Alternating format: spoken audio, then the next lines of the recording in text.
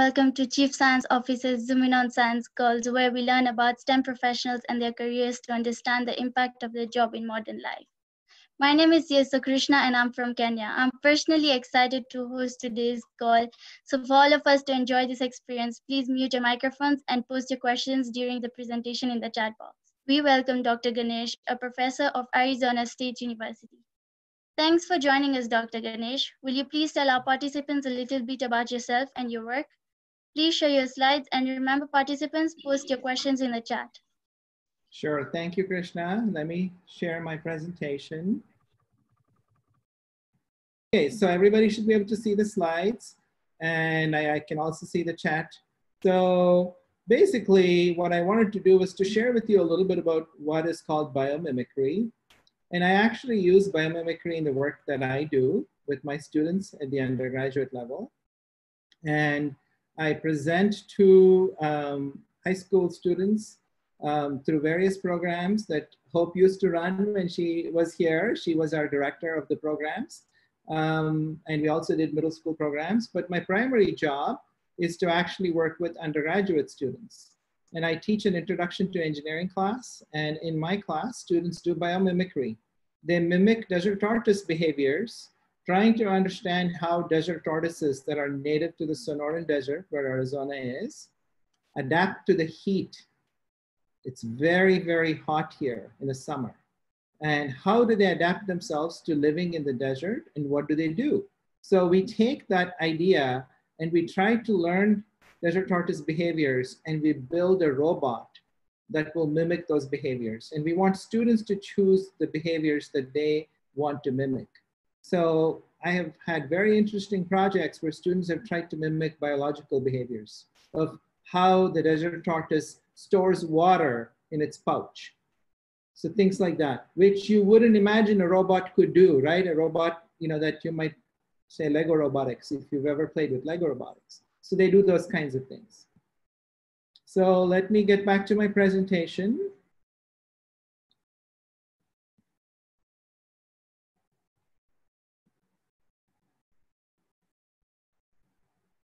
Okay, it's doing something else now. I think you can all see yourselves as well, which I need to minimize. Okay, better. So this is basically a brief introduction to myself. My students call me Dr. G, and I love reading books. I've been collecting books since my childhood. My parents were collectors of books, and I picked up the same habit. Probably between my parents and I, we probably have between 4,000 to 5,000 books in multiple languages. I also enjoy taking pictures of nature and outdoors. So here are some of the books. I actually went to my bookshelf and took pictures of a couple of sections of my bookshelf, of one shelf, so you could see what kinds of books I have. These are some classics, if you will. I also like photographing nature. This is a beautiful canyon in Arizona called Antelope Canyon. I love taking pictures of doors. I travel quite a bit around the world. And these pictures were actually taken in my hometown in India. And this is a temple. The one on the left is a door for a temple, a Hindu temple. And the one on the right, I was just walking by and I saw this sort of gate-like structure open. And through that, there were several doors. I thought, how cool is that? So I took that picture. So what is biomimicry? It's a way to learn from nature and mimic strategies that we find in nature so we can solve problems, challenges that we might encounter in our lives. And I'm going to give you some examples, okay? So you can see what that looks like. So it's also a way for us to see the world differently because we now have a purposeful aim to learn from nature and to apply that knowledge to designs that we want to make our lives better. So here is an example. Everybody's heard of the bullet train that the Japanese built. They used to sort of travel at 200 miles per hour, which is great. But what was the challenge? every time it exited a tunnel, there was a loud boom that could be heard almost 15 miles away. And that was not a very good thing. So how did they solve it? The chief engineer was a birder. He liked to watch birds. And he thought, what can I find in nature that might help me think about this problem differently? So he saw the kingfisher bird fly into water. And when it flies into water, it doesn't make any ripples because it doesn't want to alert the fish that is trying to catch it. And then it grabs the fish and it comes out. So he thought, maybe I should look at how the kingfisher's bird's beak works, and I can use that to make the design for the train. And that's how the boom disappeared. The large sound boom for this train disappeared because he made the front of the train look like the kingfisher's beak. Here is another more recent example. Faculty in the University College London in Britain have come up with a way to regenerate water. And they used a leaf-like structure to make these tiles that have these vein-like channels, which already have algae and a sort of a hydrogel that will regenerate water in the manufacturing plants. Rather than using water once and dumping it into the drain to be recycled using a very complex system, they're now regenerating the same water and reusing it in their manufacturing plants. So why do we care about biomimicry? It's a way to learn from nature. It gets us to solutions really fast. And there's this website called asknature.org. You might want to take note of that and go explore that to see what kinds of things you can learn from nature. There's plenty of examples out there. So two key ideas in biomimicry. One is functions, the other is strategies. A function is the purpose of something. It's like, I'll give you an example which might be better. So I'll give you a second to read this on your own.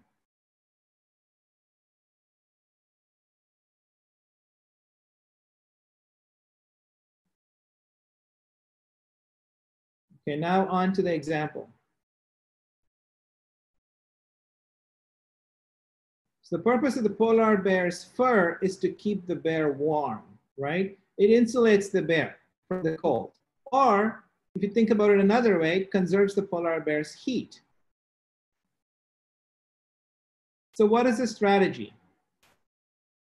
The bear's fur is a strategy for insulation. So we can understand how the bear's fur works and what makes it good insulation. We can perhaps use it to make better insulation for human needs. For instance, how do you better insulate buildings without having to use energy to cool our houses, which is what's going on in Arizona now. We sometimes get up to 120 degrees Fahrenheit. And that means that you're going to have to run your air conditioning all the time, which is very expensive. So if we could figure out how the polar bear's fur works, maybe there is a way for us to insulate our homes from the outside so we could keep the inside of our house cool. So that's just one example. There is this very good TED Talk. So you'll get to see this link. I'll share the presentation with you later on. I would encourage you to go watch this TED Talk. She is like the mother of biomimicry. She sort of made biomimicry popular. She's a very famous biomimicry researcher, and she has an institute called the Biomimicry Institute. Now, ASU has a branch of that institute as well. And I would encourage you to just search biomimicry in action. And if you don't want to write down this long link, which is hard to do that, you'll just find the TED Talk, okay? And that's my email address. If you ever have any questions or interested in having further conversations, I will now stop sharing my presentation so you can ask questions of me. Thank you very much for telling us about your work. It is evident that you're truly passionate about your animals. While we were learning about what you do, participants have left questions in the chat, but let's start with 3 questions I have prepared. Okay. So my first question is, how do you recommend introducing biomimicry to young people? Very good question. So the most important thing I think we need to sort of get back to doing is to be very good observers. Observe and be curious. Observe how things work, whether those things are found in nature or things that you might have at home. Like, for instance, um, how does your door lock work, right? Now, I'm not suggesting you take a screwdriver and take apart your house door lock. Your parents will be really mad at you. But if you can find a scrap heap or somewhere somebody's throwing things away because they're breaking down a house and they don't need it anymore, maybe that's a perfect opportunity to grab that and take it apart to see how things work. So similarly, when you take a walk amongst nature, look for clues for how nature works. And when you watch the video presented by Janine Baines, you'll actually see how she talks about inspiring young people to observe. That's really nice. It's really true. We can see everything and we can see and make technology out of it. Yep. So my second question was, who was your mentor as a child? Ah, I actually remember many of my elementary school teachers. So I was very lucky because I went to a small private school in a city called Mysuru in India, South India. And my class size was only 18 students. We went to school together from pre-kindergarten, which was half day, to 7th grade together in the school. For 9 years, we were classmates. And my teachers were specialists, meaning as early as 3rd grade, I had people with a biology degree or a history degree or a math degree teaching me. So I would say not just one person, almost all of my educators from my elementary school life were really my mentors because they guided us to be who we are today. I really attribute it to them because that school was very unique. We learned to explore things. It wasn't just about reading a textbook or doing worksheets. They inspired us to do science, make things, and explore. And if it was perfectly okay if it failed. If we could figure out why something didn't work, that was good enough. Okay. So we had a very unique, I had a very unique experience in elementary school, which probably is why who I am today. That is so inspiring. So my third question was, what advice would you give to your 14-year-old self? Yes. So I, again, was very fortunate. My parents had lots of books. I read a lot, and I also traveled a lot. My grandparents, my mother's parents traveled around the country quite a bit every year, at least once or twice a year. And I was very fortunate that they picked me because I lived in the same town as they did. And I was the only grandchild around for a long time. So I accompanied them from as early as probably when I was 8 years old until I entered high school. I traveled with them, even until I entered college, I would say. I traveled with them at least once or twice a year. And every time I would travel, I would observe various things, how people behave, how things work, what are processes that people use to navigate the world, what kinds of things can I see in nature. You really need to be curious about how the world works. And that's what will give you the opportunity to create solutions for problems in the future. A lot of problems that we deal with are all human in nature, meaning they're related to people. That's why we care about them. We want to make people's lives better. And the only way to learn is to observe, observe, observe, and listen, talk to people and listen to them, hear what they have to say. Thank you very much. Now let's start with the participation questions. So the first question is from Kelly, CSO International. Dr. Ganesh, what is one of your favorite books? You can share top 3 if difficult to narrow down. I read so many different kinds of things. Books wise, I read philosophy. As I grow older, I read fiction, I read biographies. So I don't have a single favorite. I have many, many hundreds of favorites. I'm actually reading a book right now in the native language of my hometown, not my mother tongue, of my home state. It's called Kannada. The language is called Kannada, Kannada. It's a book that describes It's a fictional narrative, probably rooted in a lot of research about a sculpture that exists in a temple called the Hoysala Temple. Hoysala is the name of a royal family that ruled portions of South India for quite a while, maybe 200 years, around the 11th century. So the title of the book is called Shantala. And Shantala is a sculpture in one of those temples. This book describes very in great detail how the temple came about, what was their life like that during that time.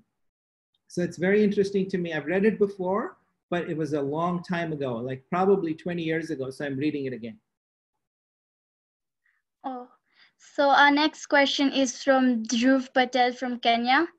Okay. What is your ultimate goal with biomimicry? So I'm basically, the reason why I use biomimicry in my introduction to engineering class is students go out and specialize in various things like mechanical engineering, aerospace engineering, material science, electrical, civil, you name it, right? At ASU, we have 25 engineering majors that people can pick from, 25. And that still doesn't cover everything. For instance, we don't have petroleum engineering, if you will. For that, you may have to go to a different institution.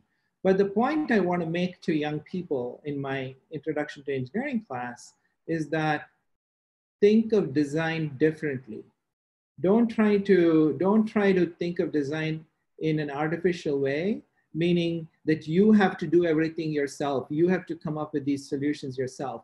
Learn from nature if you can. It's a strategy. It's a design strategy. It's one way to think about how you can solve problems. If students can take that message away with biomimicry, I'll be super happy. Yeah, we will try once. Make a project. So our next question is from CSO Austin from Pennsylvania. And he's asking, have you or your colleagues designed an effective biomimicry idea or objects? Not myself. This is really very hard to do. It takes years of work, but I met with a group of people. So wind turbines. So Arizona is not really suited to generate electricity from wind, but there's a group in Flagstaff, which is in northern Arizona, that has a manufacturing firm. They manufacture these wind turbine blades. So I met with the director of that firm, and he just found out through the internet that I was doing something related to harnessing wind energy by way of teaching teachers and students how to learn about wind energy. And so we met over lunch one day, and there are ways to learn from nature. And there's a group of designers who looked at how the fins of a dolphin are designed with these waves on them, and they're taking that design and using that to design wind turbine blades that don't look like the ones that you are used to seeing if you've ever seen a wind turbine blade. They're different, but they're also more efficient. That's the reason why we are trying to redo the same thing. You might say, why do I want to redesign a wind turbine if it's already working? The reason why we do that is it's not as efficient as it could be. So they have found it. So not myself, but I've met with and worked with people, talked about how they're doing the innovation process. It's really complex, meaning that it's not enough to just have this idea from biology. You have to take it to design and iterate through it a million times, perhaps hundreds of times before you get a working solution. Wow, that must be difficult. Yes. So our next question is from Hope, CSO International. Is there one advancement that we have taken from nature that really stands out to you, had the biggest impact?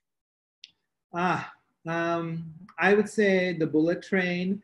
There's lots of ongoing examples with energy, and people are actually taking how anthills work. So if you go to the Ask Nature website, you'll see how there are anthills that are probably several meters tall. And they wonder, how does the inside of an anthill stay cool even when the outside is so hot?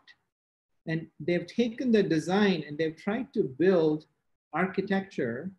I believe there is actually a building in Harare, in the African continent, that uses the anthill idea and keeps itself cool without having to have electricity cooling that house or cooling the giant building with air conditioning all the time. So there are some very interesting examples from nature. If you go to asknature.org, you'll find tons of examples that are very, very inspiring. Okay, so our next question is from CSO Fatima, Kenya. And she's asking, how would you say biomimicry is inspiring human innovation? So I would say all the examples I gave you.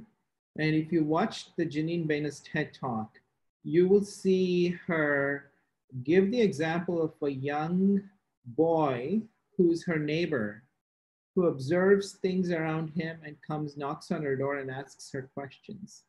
And I think that's what I would like to do as an educator, is to inspire young minds to start thinking about this early, not when you come to college for a career. It doesn't matter what you study, whether you study engineering or sociology.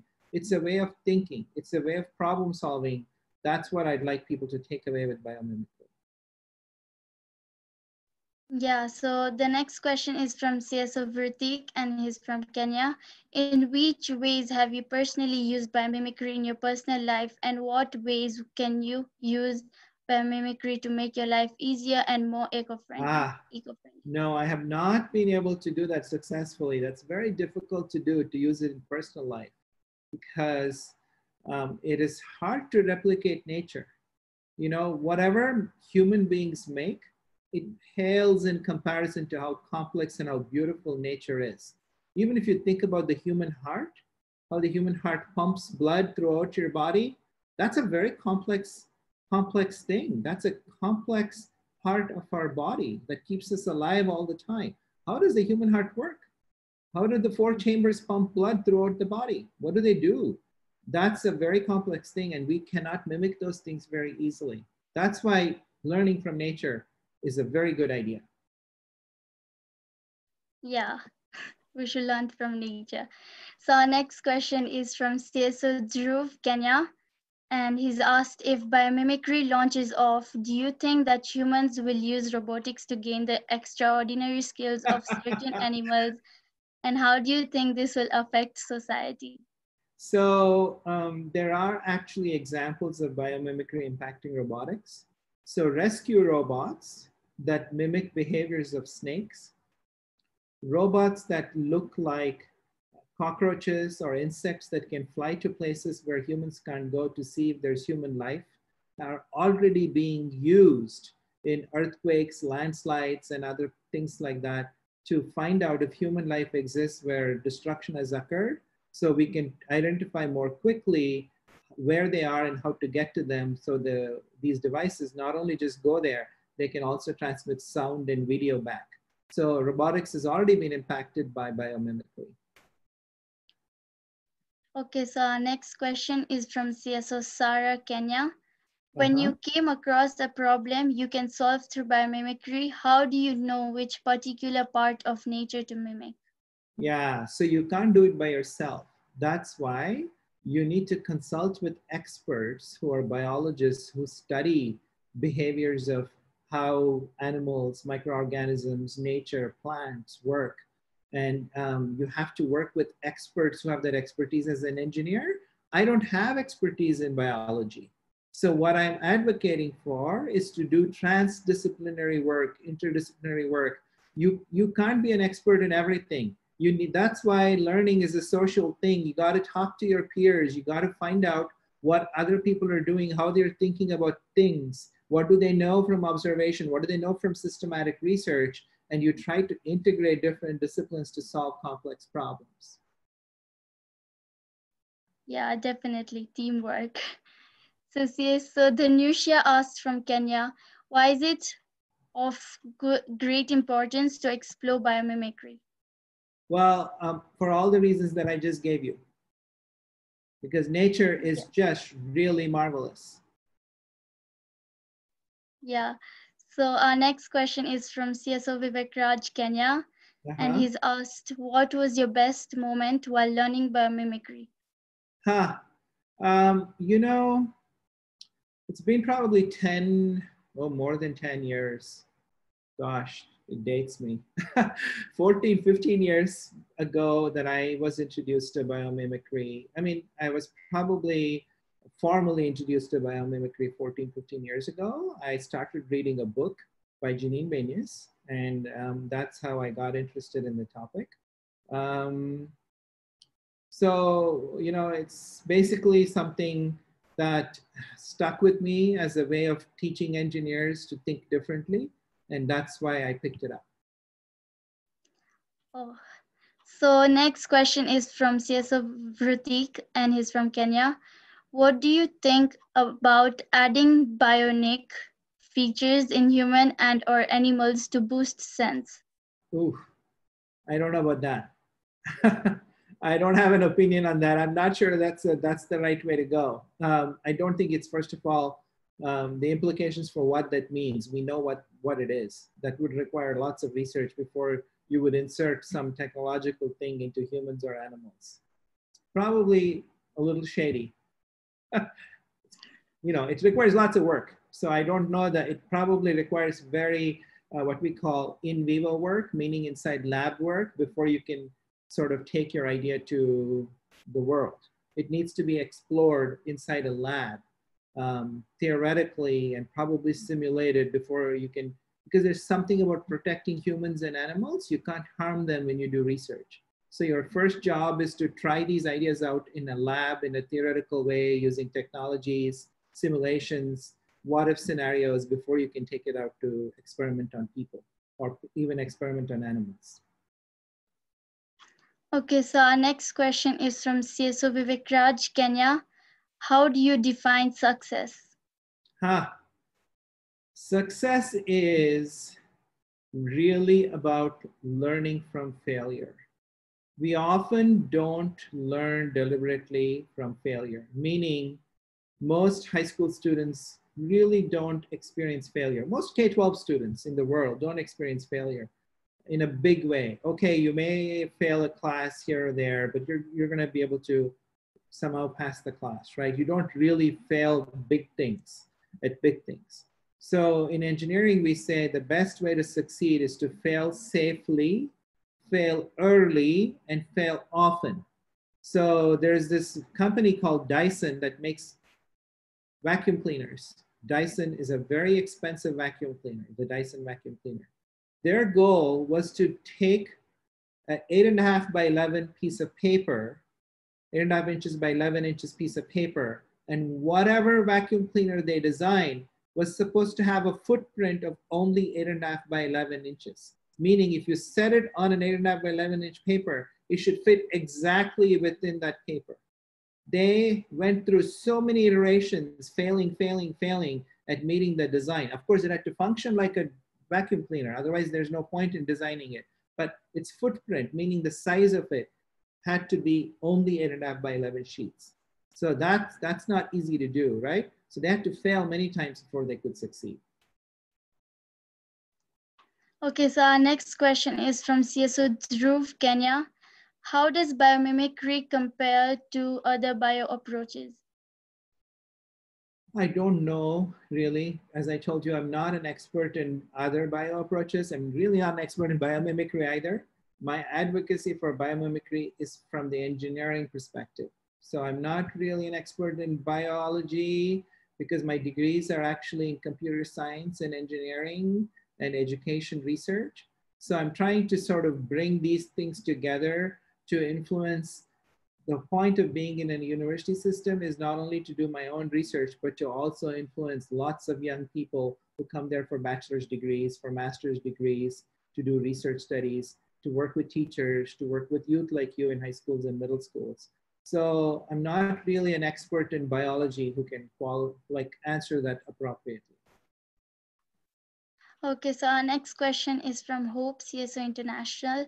Can you tell the group what degrees you have and how you ended up so Yeah, passionate about working with young students? Right. So my bachelor's degree is also in computer science. My master's degree is in computer science. My PhD is actually an interdisciplinary PhD. In the 1990s, ASU received a grant from the Carnegie Foundation to create what was then a trend, brand new trend that hadn't picked up yet, to allow doctoral students to do interdisciplinary work.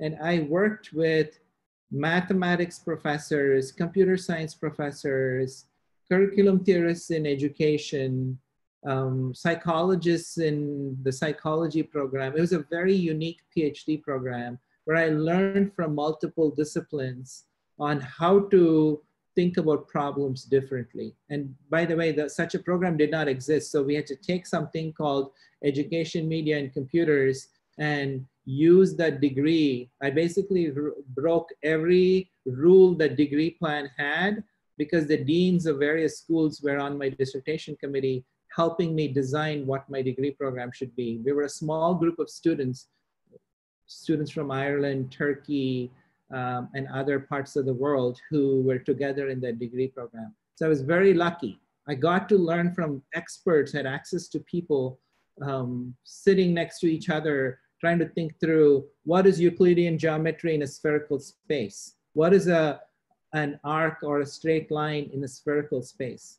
What does that mean? That's how I became interested in learning and trying to convey that passion to young students.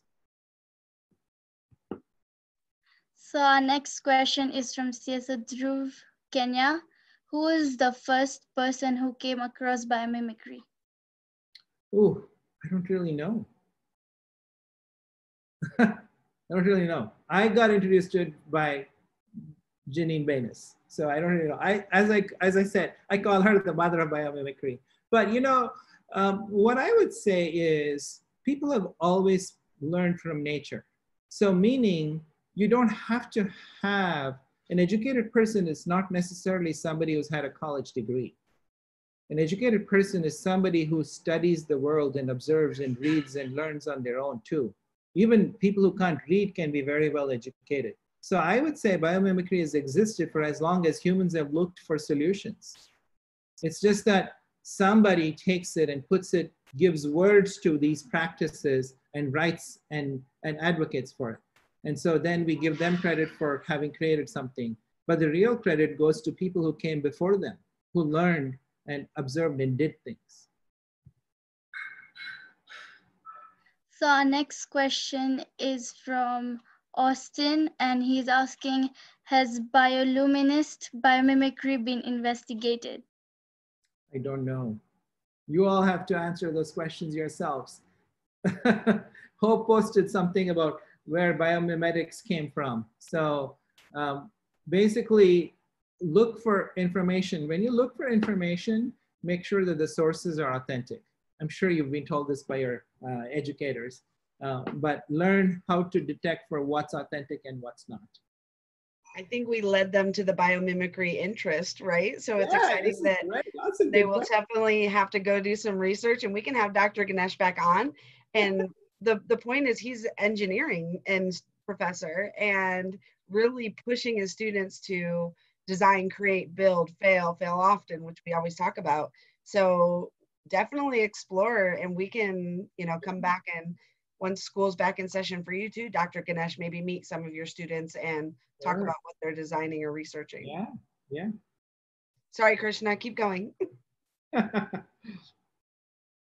So our next question is from Malhar, CSO Malhar from Kenya. I think you have done PhD. If yes, what particular topic was the PhD about? Yeah, so, you know, I did my PhD research. I started my PhD program in 1997. And if you think back to when computers became popular and the internet became popular, it was only in the early 1990s. The internet became popular or even accessible in American universities in 1991, 92. And even then, it was very isolated. It was just in a few rooms in a giant university like ASU. And all of a sudden, schools began to say, hey, we will use computers. They will replace textbooks. They will replace teachers. We will have all these labs. And they created these computer labs. So I wanted to see what unique things schools are doing. And that's how I started to look at how schools use technology. So my work was sort of looking to see, can computers be used in more meaningful ways than just a glorified textbook? Sadly, you will still find um, you will still find educational settings where computers are used as glorified grade books, if you will. It's really the power of technology has never, especially computing technology, has never fully been exploited for access to students like you.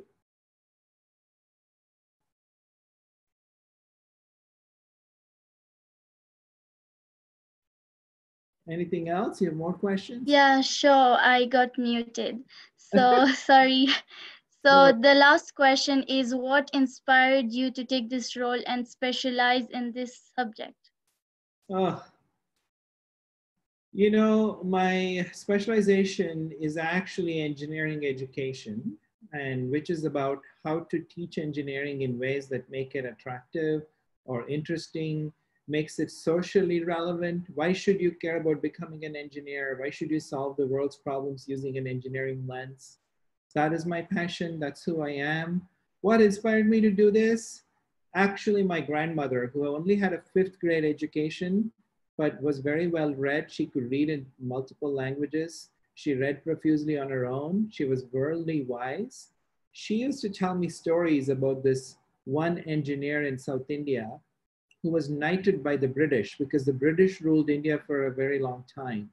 And his birthday, September 15th, is still celebrated as Engineers Day in India. And his name was Sir M. Vishweshwaraya. He created a very unique type of a dam that allowed him to conserve water and use that water to irrigate entire barren plateaus.